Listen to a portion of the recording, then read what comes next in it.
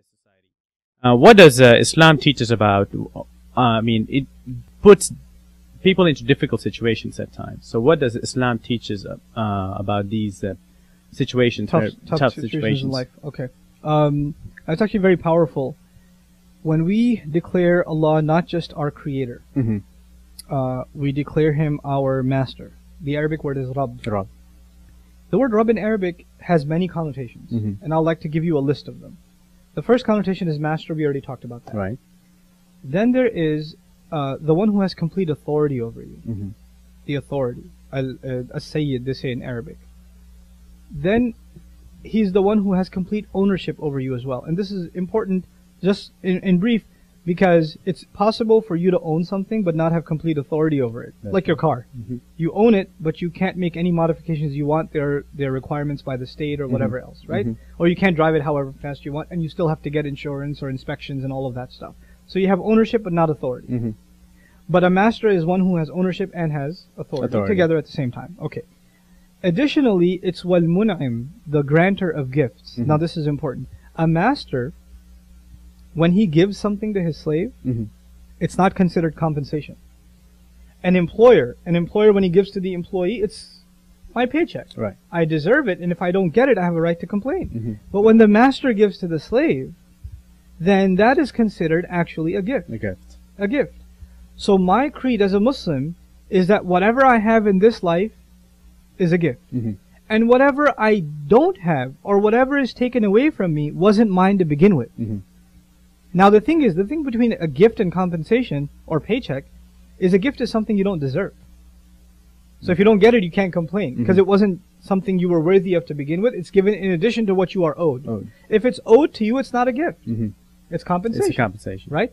So we believe everything we have in this world is compensation. So my master decided to give me 2 functioning hands. These are 2 gifts of his. Okay. If I only had 1, you can't complain. I can't, because it wasn't mine to begin with. And actually, we take this to the nth degree. The Muslim takes this to the nth degree. When somebody dies, you know what we say to each other? We say, Inna lillahi wa inna ilayhi raji'un. It is no doubt we belong to Allah, and to Him we have to be returned. What am I going to speak about my hand for, or my clothes, or my health, or my children, my family, my car, my house, my job, when I myself am the property of Allah? I myself belong to Him. So whatever is taken away from me wasn't mine to begin with. And my teacher, the psychology of this is very powerful. My teacher explained it to me in this way. Human beings, when their faith is weak in the master, really being master, right? What happens is, it's kind of like the parent and the child, right? The parent says to the child, the parent's about to eat some ice cream. And the child says, Dad, can I have some? Little kid, can I have some? And dad says, no, you can't have any. Can I have some? Okay, you can only have 2 bites. Hold on to this for a second. Just have 2 bites and give it back to me. The child takes it, takes 2 bites, 2 licks. The parent says, can I have it back? What does the child say? No. Mine. This is mine. You forget. Now, the Lord gives, He gives, He gives, He gives. And then He takes away. And when He takes away, what do people start complaining? This was mine. This was mine. But the Muslim has to internalize, as the fundamental part of his creed, it's not his to begin with.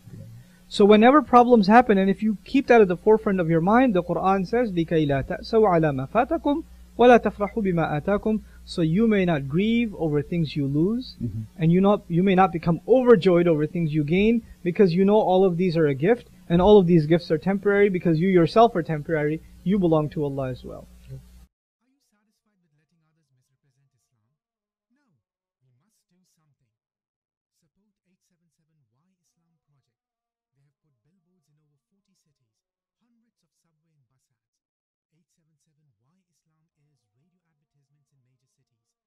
Recently launched TV commercials on local Fox, CNN, and CBS channels.